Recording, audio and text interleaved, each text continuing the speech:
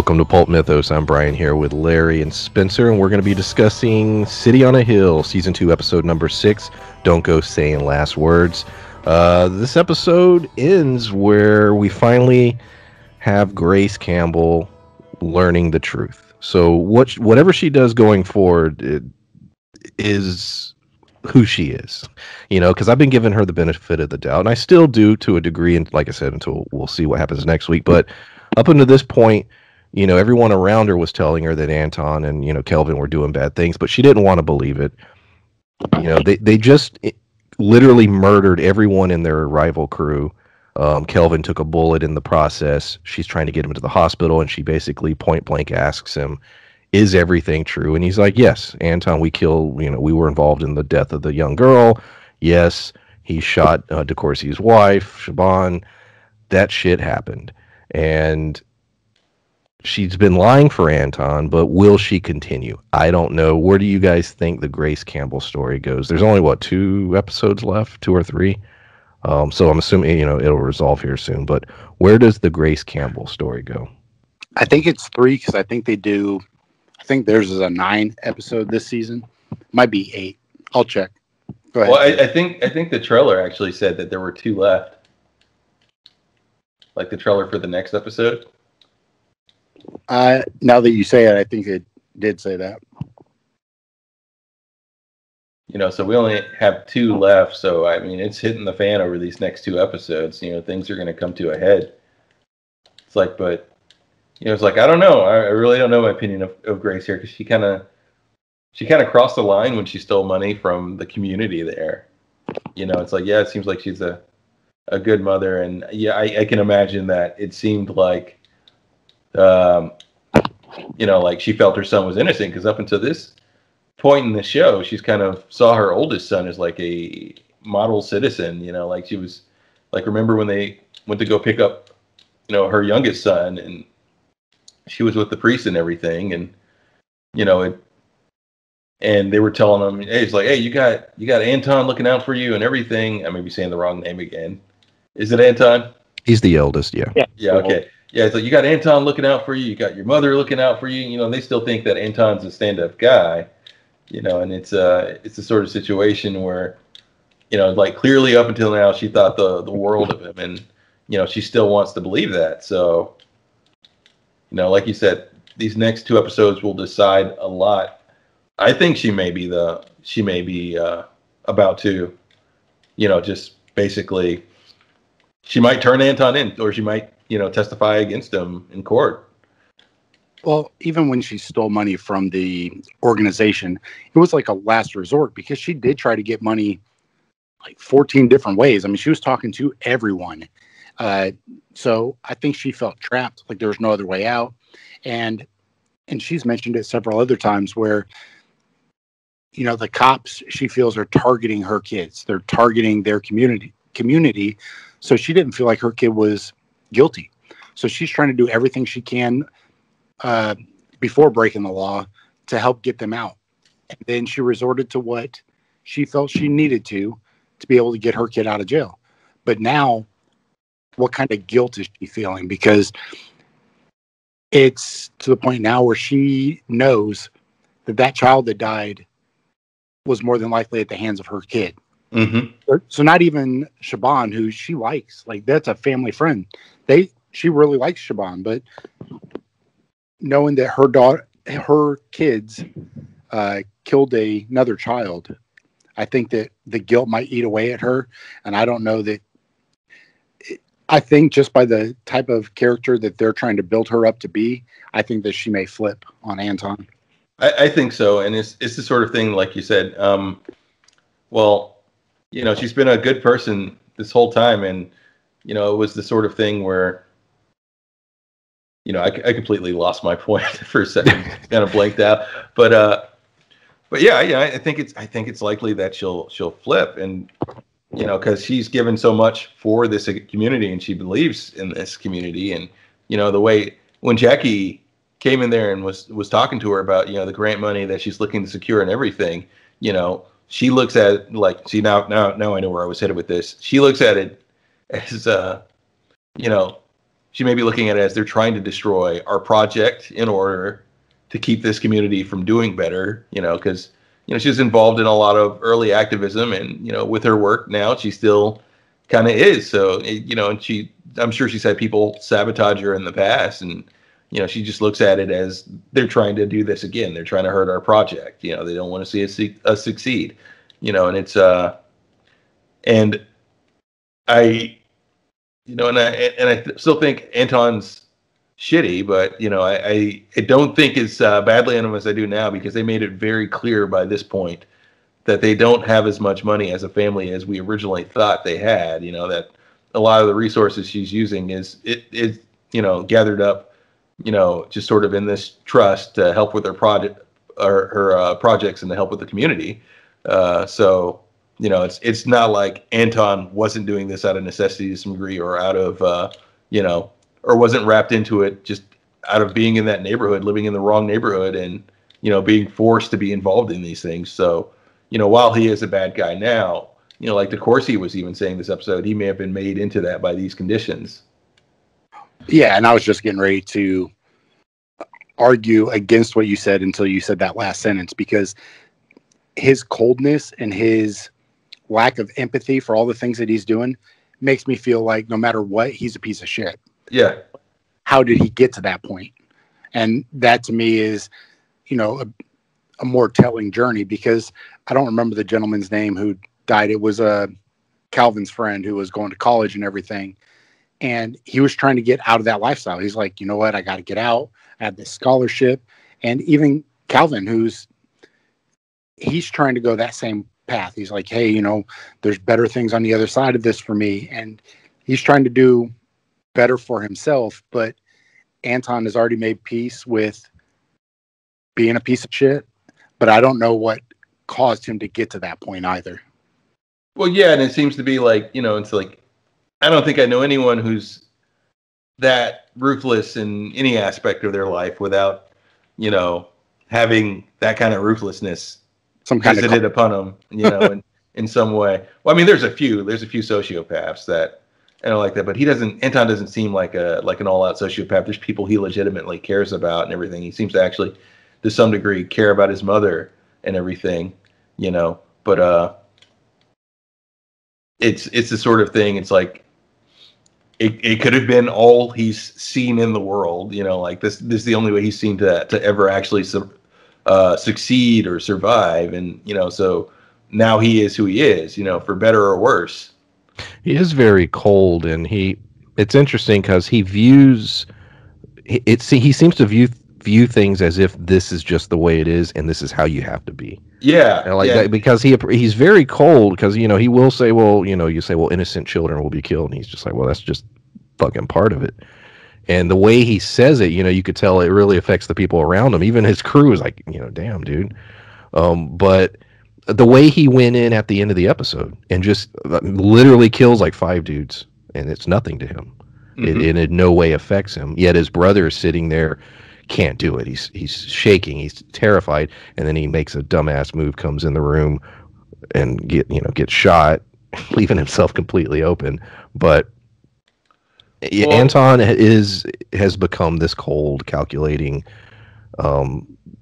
drug runner, kingpin, whatever you want to call him. And I agree. I would love to have gotten a little more on what made him that way. Yeah, absolutely, because it may be the only framework for success he's ever seen. And I think DeCourcy brings that up in the conversation he has with Jackie, where he talks about, grace and everything, that, the way things could domino if they, if they put her kids in jail and, and try her for this or that, and it's just like, she does this, and he's like, if this project is sabotaged, then this community never gets these resources. And he's like, and how many Antons do I create by doing this? So she grew up in that community. That's like that's the only place her kids have known, because they mentioned that too, I think last episode, when Calvin and Anton were talking, and they were talking about trying to get money to get their mom out of the projects. And Anton's like, nah, I ain't trying to leave. Because that was their original goal. So whatever was that force driving Anton to do the things that he's doing. I don't know that he was ever a good person, but people can be not great without having zero remorse about killing children. I know a lot of assholes that would probably still be a little upset if they shot a kid. Yeah. But it's the sort of thing, it's like, Anton's motivations may have been different back in the day because, like his brother and him talk, like you mentioned, they were trying to get their mom out of the projects and everything. And, it's the sort of thing where they may well have, Anton may have had that conversation that his brother had with his mom, but a lot earlier, in which she herself said she's not going anywhere, and that if she wanted to, she could have long ago. And we see that from Shaban's mom and the money that she has and everything. And, I think she mentioned that in her conversation with Jackie, that, if she wanted more, she could have had that. But what she wanted to do was to provide for this community. And going into that exact scene, they make it clear that because Jackie's, trying to figure out how to, take Grace down. And he's told point blank, she has no skeletons in her closet. She's always been honest. She's always been fighting the good fight. She's clean. Anything she's done corrupt, she's done right now trying to protect, her son. And so, Grace is a character that, like I said, we'll see in the next 2 episodes now that she has all the information, what does she do next? But no, Grace is similar to a DeCourcy in that they're good people that are trying to do the right thing, and a lot of bullshit's thrown their way. And I love the whole battle with DeCourcy in this episode because, the idea, he wants revenge, and that's against what he typically does. And his wife basically saying, it could destroy you or get you killed. You need to be more careful. And I like that whole angle too. Yeah. Yeah. And she has a good point, but at the other side of that coin, if this isn't resolved, Oh, I'm not on her side in this argument. I'm just making explaining. Yeah. No, DeCourcy needs to handle this. Absolutely, because Anton is, the cold person that we just mentioned. So if he doesn't handle this, we will come back to visit him. Do you guys? I know this is way off topic, but when she's doing Grace is being interviewed and she's basically given the alibi for Anton, she mentions he was playing Mortal Kombat. Yeah. And I'm like, is that line in there because they knew this episode would air when the Mortal Kombat movie came out? Like, I don't know. It just was one of those sort of things. I was like, is that why that's in there? I don't know. Well, I doubt it because they pushed the Mortal Kombat date back. That's true. Because this was supposed to come out last year, and they were also filming during COVID too. But regardless, it was a very funny coincidence. Very of the time. Yeah. Also, it's just I played the shit out of some Mortal Kombat. Oh yeah, definitely. I was a bigger Street Fighter person though, to be honest. Street Fighter 2 Turbo on Super Nintendo. But yeah, I don't know. I wrote it in my notes. I was just like, I just thought it was funny.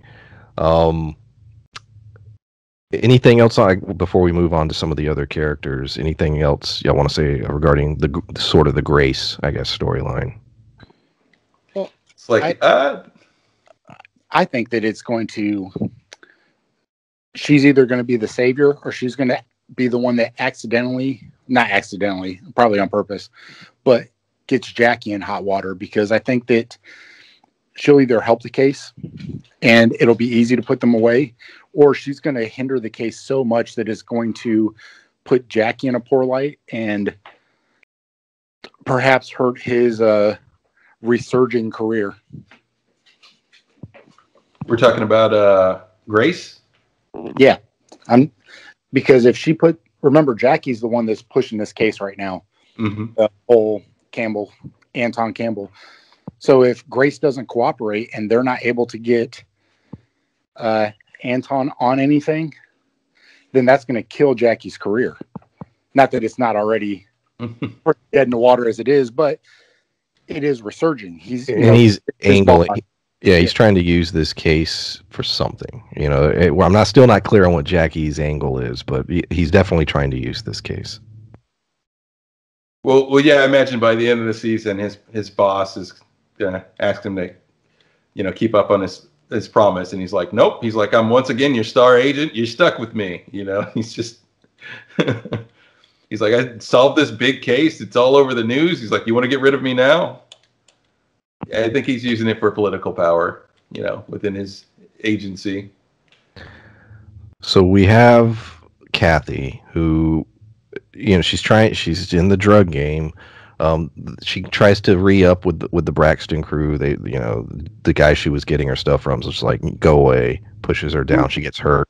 We get the whole scene with the medical bill, which I felt that shit. I've been in a similar situation where the medical bill, you get it and you're just like, fuck you, man.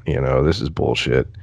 So I felt that pain. And then she ends up, going to some old friends and finding her way to a new supply. She says like 50 times that Frankie's dead. Mm-hmm. I guess is he dead? But she hasn't told her kids because her daughter, was like, hey, when are we going to go see dad? And she's like, oh, we're not going to go see him anymore. I don't know why the show is not giving us that whole story. Maybe they're saving it for the big end. Maybe there's some kind of plot. I don't know. I thought it was super interesting because at first I thought she was just using that to manipulate the insurance lady at the hospital. And then, she said it a couple more times. And then she was telling Sheik, and I don't remember his wife's name. Mm-hmm. Yeah, she says it to them.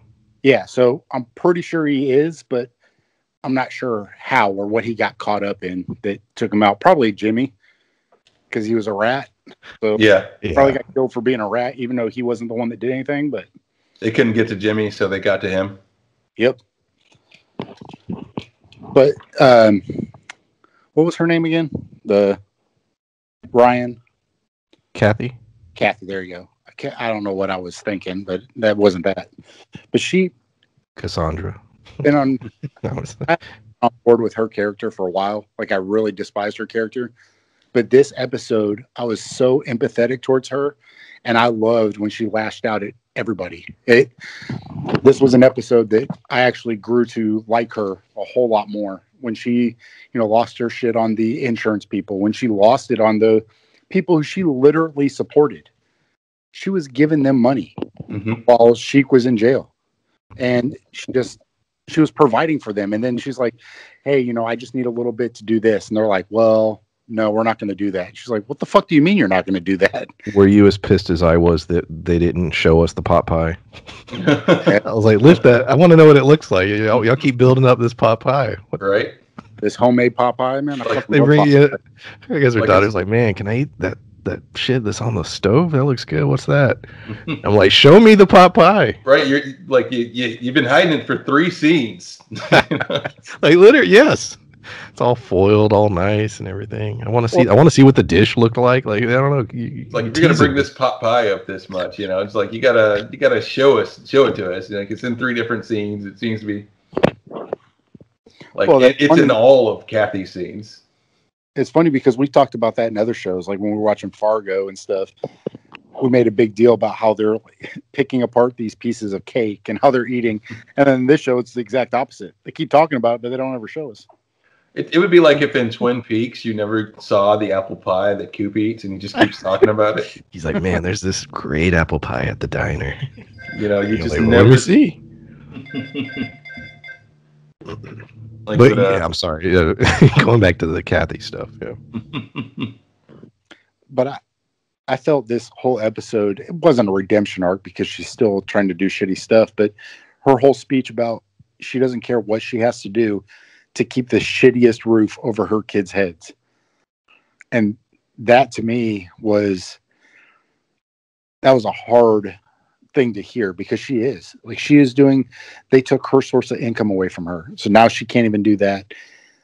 All these things that she had she had a business, she had all of this stuff.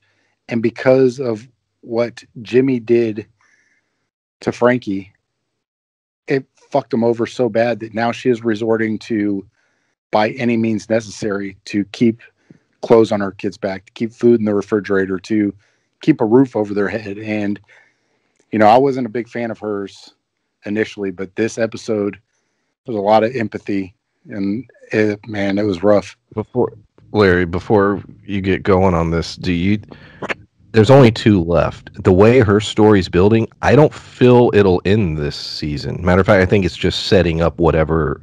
I'm assuming they're hoping there's a 3rd season. Do you think her story's set up to resolve in 2 episodes, or do you also feel that it may be just a setup for the next story? Because her story has almost felt like a like not a prequel, but like a prologue to what the real Kathy story is going to be. I don't know. That's just how I've felt about it. Yeah, same here. It definitely feels like a setup, like us being at the point we're at where we have 2 episodes left. And I think, like you were insinuating before we started talking, it very much sounds like it might tie into the story with Jackie's wife's friend there. It may be connected to whatever's going on with this whole IRA thing.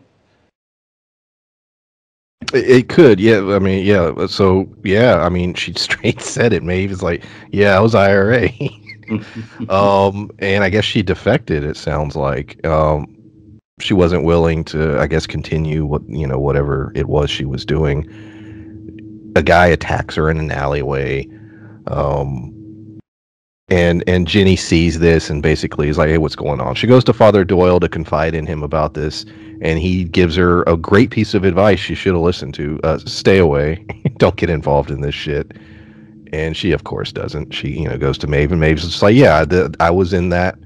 I guess she wanted out.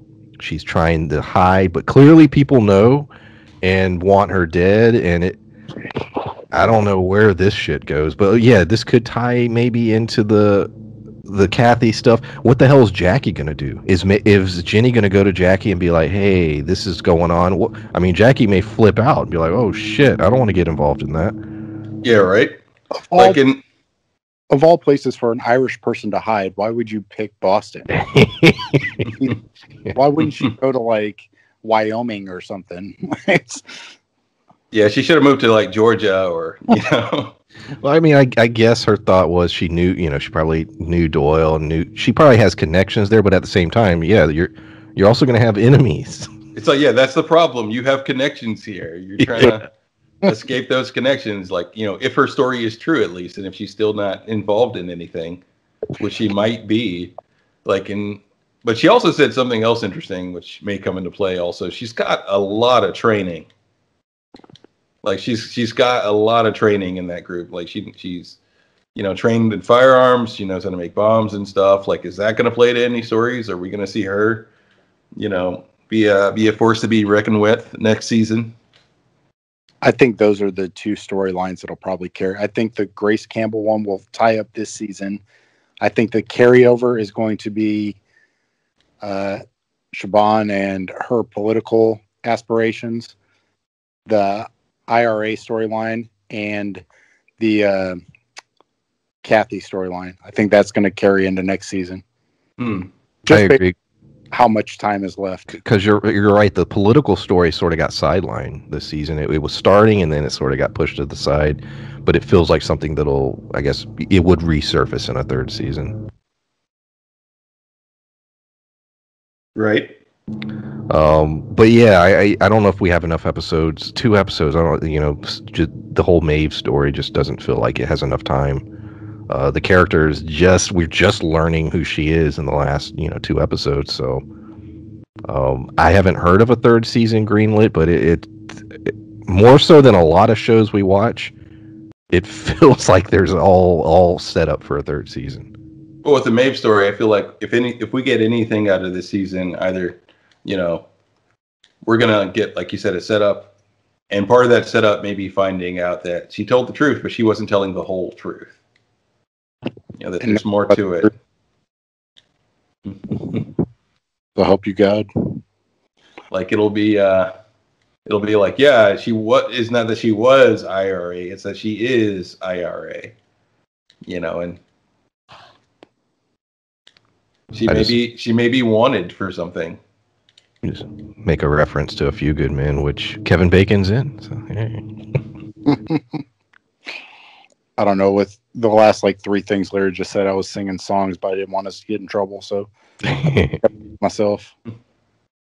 It's so fun every time I don't think I've done this on air, but every time I watch City on a Hill, I have like a little song in my head. It's like City on a Hill.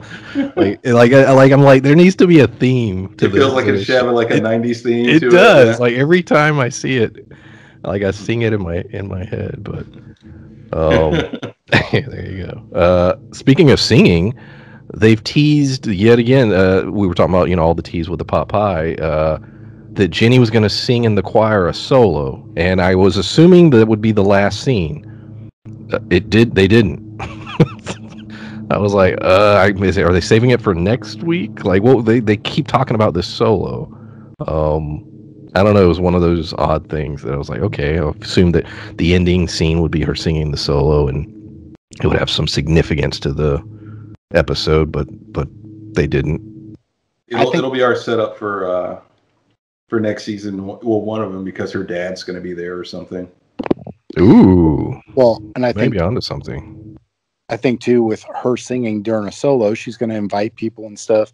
But that may be when the actual IRA shows up. She may end up being a casualty, being too close to Maeve or something. Like, I think that we talk about main characters that may not make it out of this season. I think that Jenny's probably one of them. That's a possibility. And, with that, with Jackie having helped DeCourcy with this whole issue with Siobhan, like Jackie's going to demand help from DeCourcy after this, Yeah, that's what I was thinking, because there's been so many parallels between their storylines there, and it's like they slightly differ, but they're very close.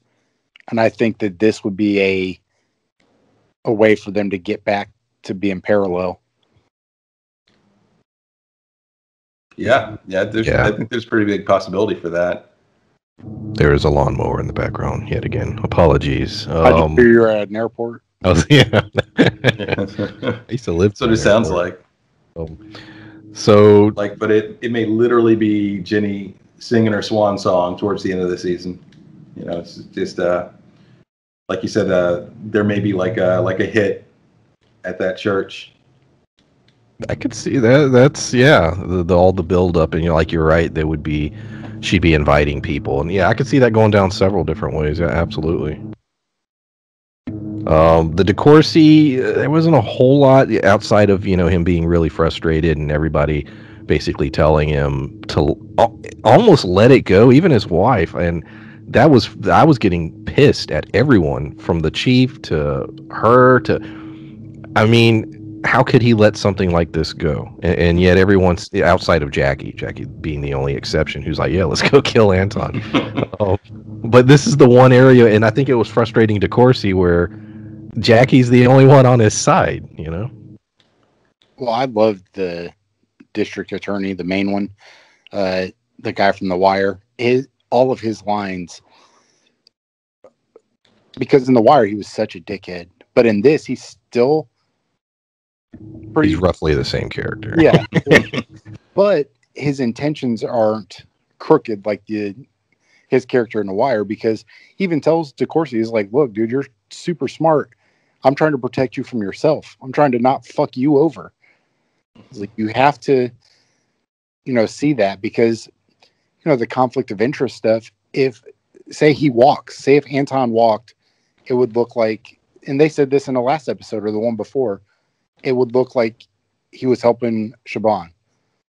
Or say he does go down, and then the sentence is super harsh or whatever it is, it would look like they were conspiring, and it may get the case thrown out. So his worries are legitimate, but DeCourcy doesn't want to hear any of that, and I can't blame him. Yeah, exactly. You see both sides on this one, because it's like DeCourcy getting personally involved. It's like no one in their right mind in that department would let that happen, because it doesn't make sense. But if you're in DeCourcy's shoes, you want to be as involved as possible. You want to make sure that Anton goes down for what he did. But yeah, it's gotten was complicated from the beginning. But like you said, his boss is making sense with the things he's saying. As shitty as a way as it is that he chose to say it. Well, yeah, between the most racist shit, like right? him, and then I love the scene at the bar, because Jackie, we'll say the most racist thing, but doesn't seem to get it. Like He doesn't get that. Yeah. like the course that was a great scene because he looks at him. He's like, "Motherfucker, did you not hear what you just said?" Jackie's just eating peanuts and drinking. He's like, "What?" It's like, how do you not know that's racist? And like, but it's like, but it's Jackie, so.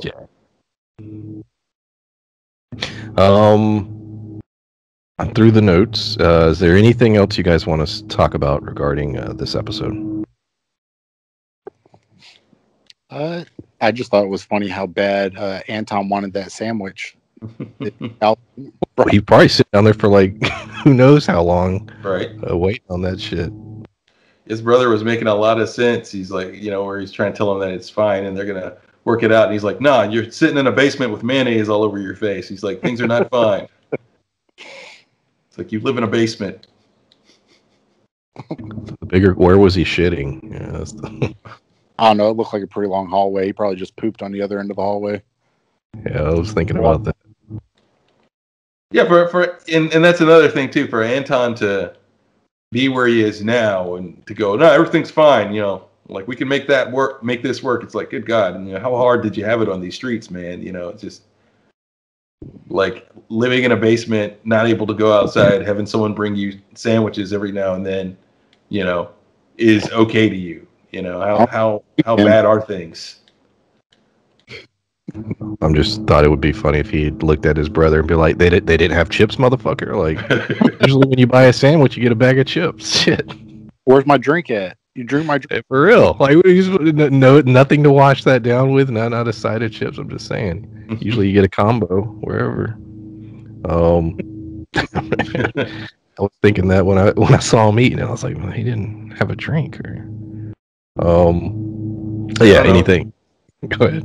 Well, I was just gonna say, I don't know how much a sub cost back then. They didn't have the whole $5 footlong thing going on, so. True, but you go into any sandwich shop, like not even the Subway, and usually you'll get a bag of chips. Right. I've been several, even like non-chain places. Well, I do have one more thing to say about that. It's just like I can't remember the guy's name, but the one that was supplying Kathy in Anton's gang. Like he made mention that like their supplier, their supply is dried up and everything. So it's like maybe they don't have a lot of money right now. They're being cornered by this other gang, and it's he couldn't afford the chips. He couldn't afford the chips. The possibility. I just looked it up to see when combo meals started, and it was the 50s. So this took place in the 90s. They definitely had combo meals. Yeah, I'm sure they had combos. But how much was that combo? And even then, are they that bad off that they're dealing drugs? But then again, I guess they're not dealing drugs because they're out of their supply, and they can't afford a combo. There is a lot of questions regarding the drug trade there because we still never really knew where he was getting their supply. Kathy's new connection, is that a rival situation? Like, you know what I mean? Like the show really hasn't dug into that aspect of it as far as where the drugs are coming from, which is why I kept bringing up, or we all did, the idea that maybe IRA stuff would tie into that, or right. And yeah, exactly. We still don't know at this point, so it's got to be significant. But yeah, anything else? No, I think that's it for me. Yeah, I think we covered the whole of the show so far. So I love that you just tried to change what you always say, Larry. You caught yourself. You made a conscious effort not to say it. I'm trying not to have a catchphrase. Yeah, we talk about that off air. How we try not outside of my openings, which are always the same. We try not to say the same things, but we always end up doing that. We're trying to be better broadcasters. So we appreciate everyone listening. A lot of other content on the channel. Mayor of Easttown's doing very well. We appreciate that. Big Sky still rocking and rolling. So boy, oh boy, is it. So yeah, appreciate everyone listening. And yeah, we'll see y'all next time. Bye. Bye.